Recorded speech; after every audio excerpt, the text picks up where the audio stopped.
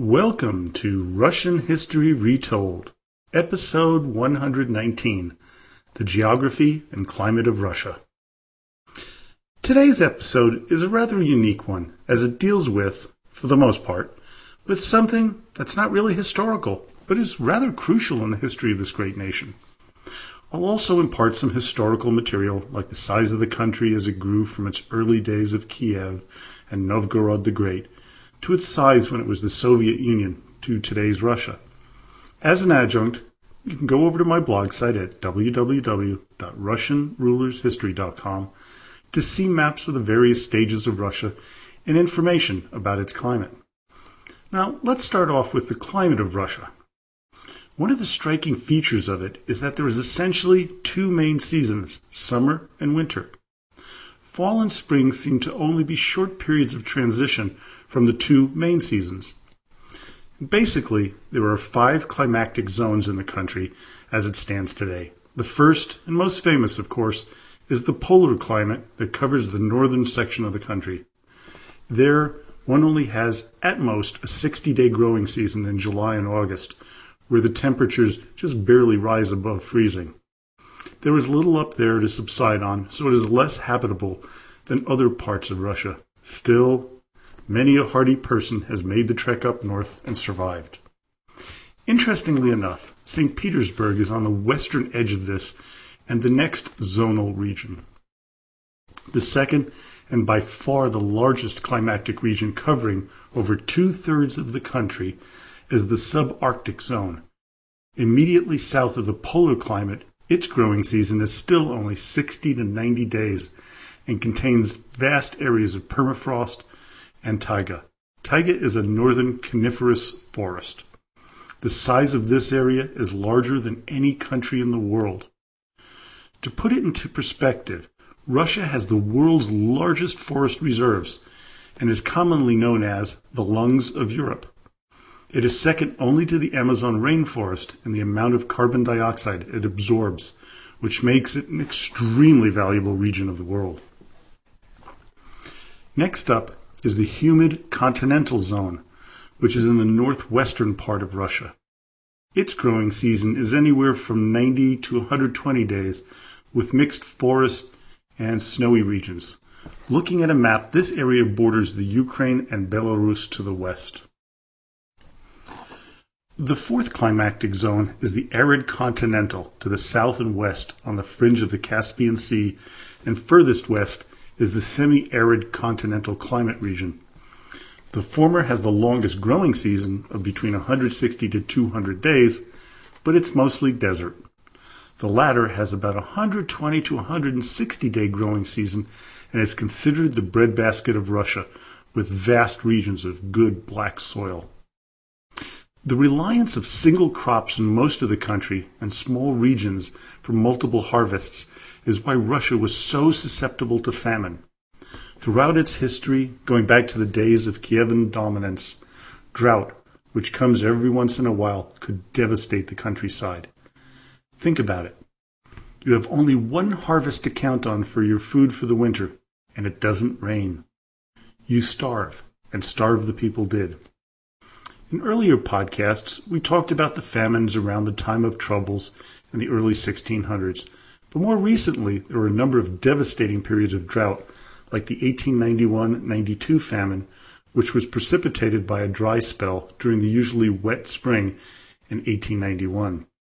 Preceded by a number of bad harvests in the years before, there were no reserves and the people starved. Much of the blame went on the shoulders of Nicholas II because his government didn't do enough to feed the people. The climate problems of Russia influenced public opinion against the Tsar, something that could no longer be suppressed. The famine of 1921 and 22 almost toppled the Bolshevik government as 1/4 of all crops failed. On top of it, the Russian Civil War was raging on, and the armies confiscated all food it could find, causing massive suffering, starvation, and millions of deaths. It was because of this famine that U.S. President Herbert Hoover asked Congress to put aside $20 million for humanitarian aid. It wasn't nearly enough, and many people couldn't get to the food because of transportation problems and the war.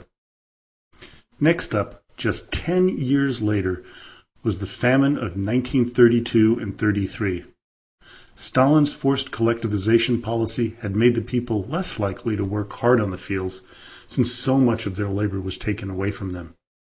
Add a drought and total incompetency of the local and central government, and you have yourselves another disaster in the making. At first, Stalin refused to acknowledge the drought, instead blaming the people for not doing their job. When he finally realized that the weather was the problem, it was too late to change the types of crops planted. Had they planted more drought-resistant crops, millions of people might have survived.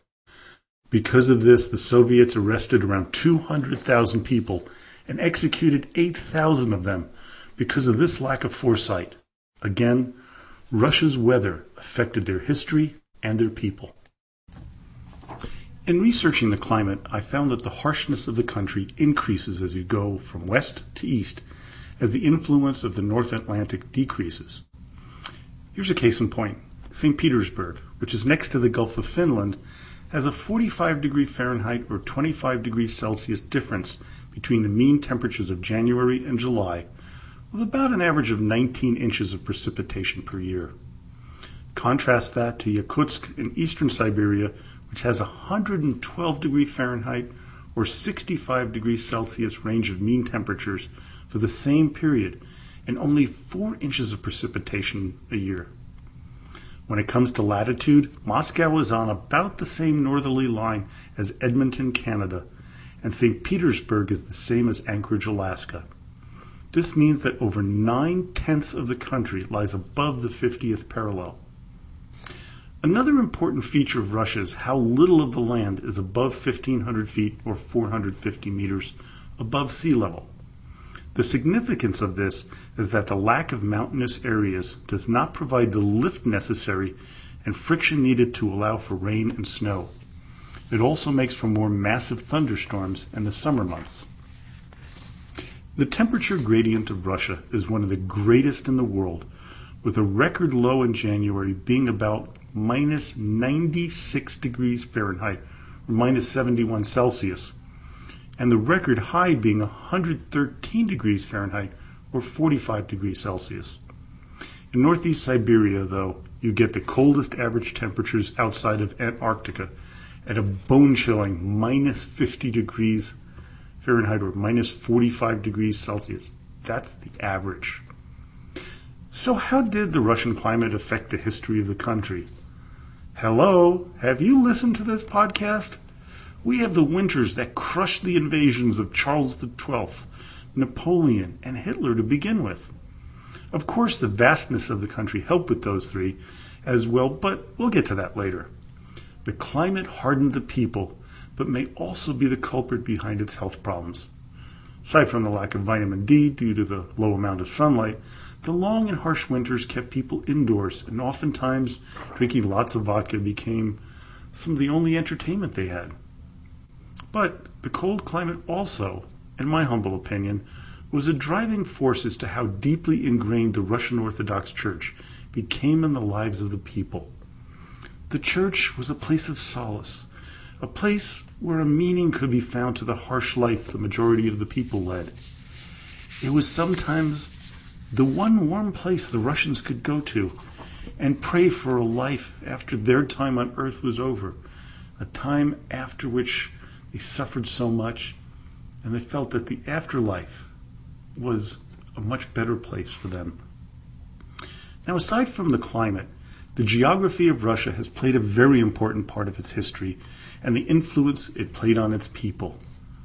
When you think of Russia, you think of this vast, massive land that is 1.7 times larger than the second biggest country, Canada.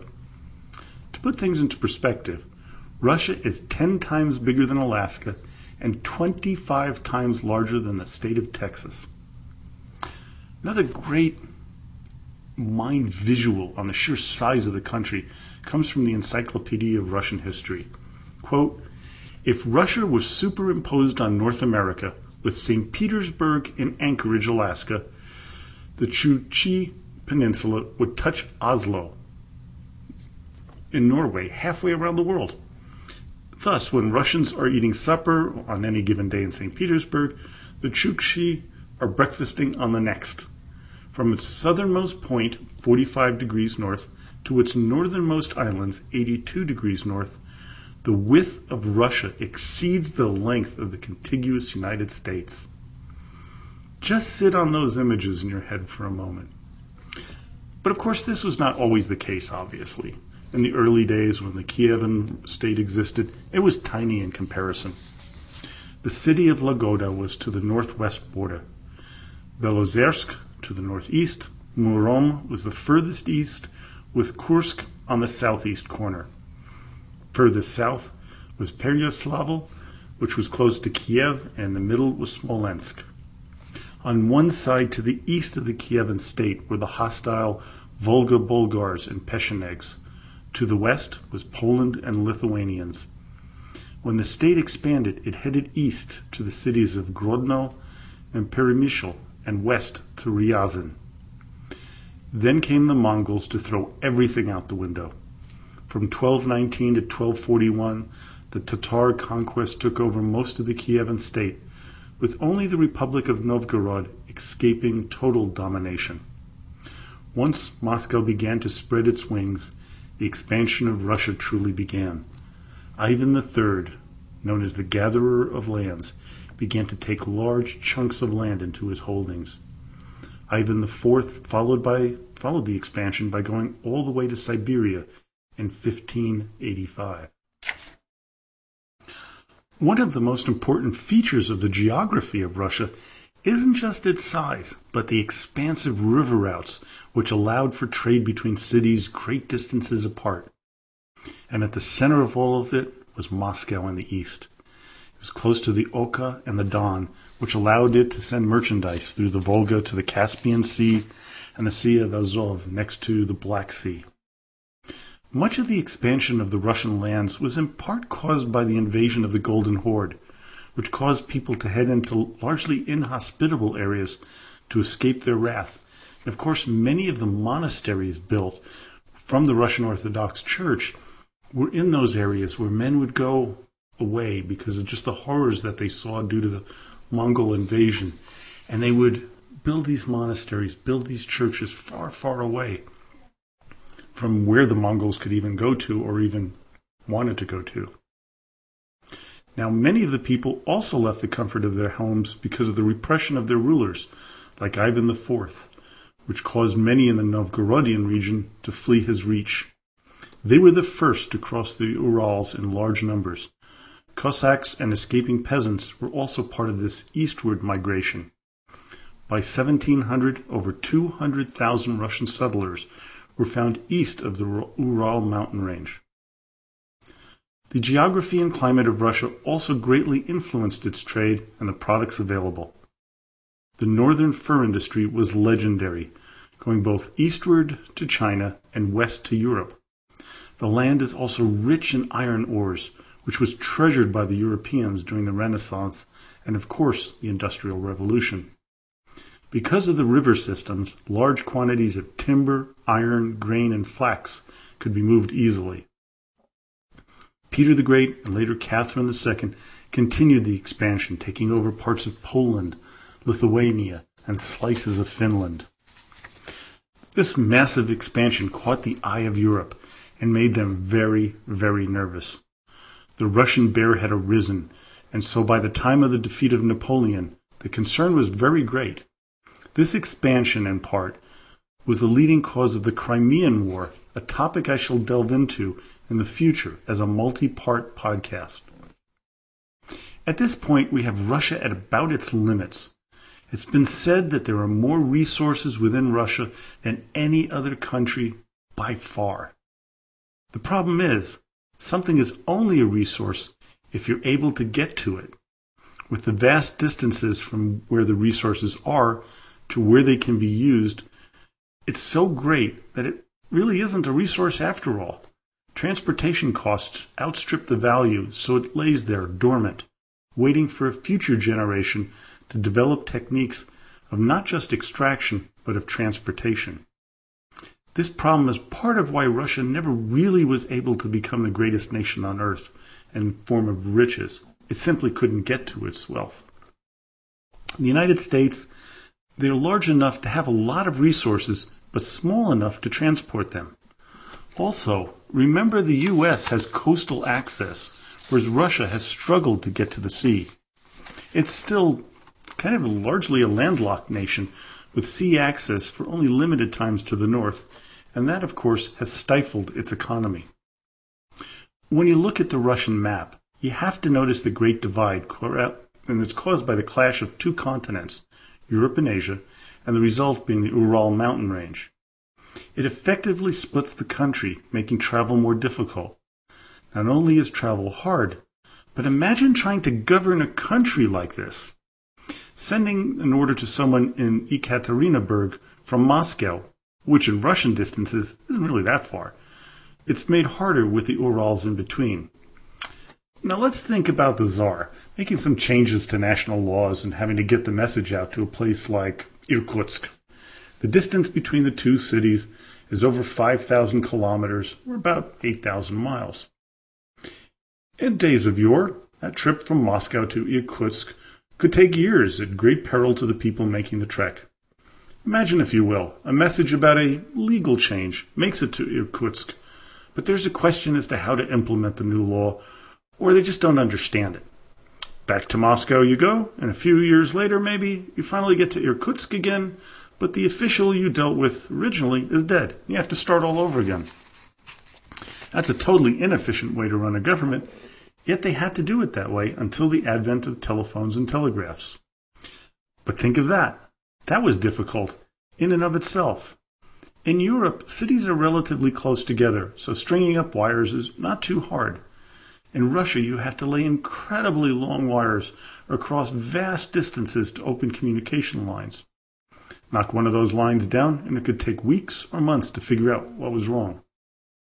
But one thing that probably had the greatest influence on Russian history is the size of the country, protecting it from two major invasions, that of the French and Napoleon, and Hitler and the Nazis.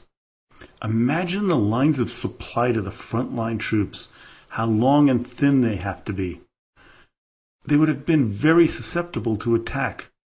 No need for a giant wall, just long stretches of grasslands, coniferous forests, and the cold tundra, most unable to allow for the soldiers to live off the land.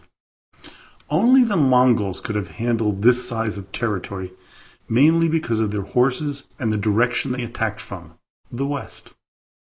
As they attacked eastward, you butt up against other European countries and people.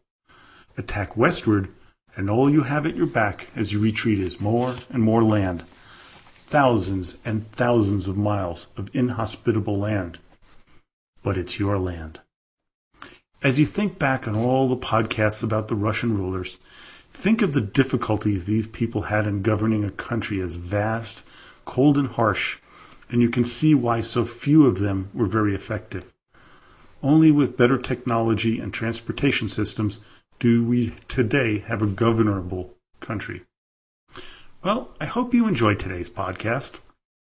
Don't forget to come and visit my blog site at www.russianrulershistory.com, and if you choose, make a donation to the podcast, which would be greatly appreciated to avoid having to solicit advertisers. And as I mentioned on my Facebook page, I'm going to be donating 25% of everything that we raise here on the podcast to kiva.org to help entrepreneurs around the world in poor countries and in countries with a lot of strife to make a better life for themselves. Also, don't forget to stop by that Russian Rulers History Facebook page, where you can join the growing community and where you can ask a question, make a comment, or leave a suggestion. And now, as always, I leave you with "До свидания" и "Спасибо большое."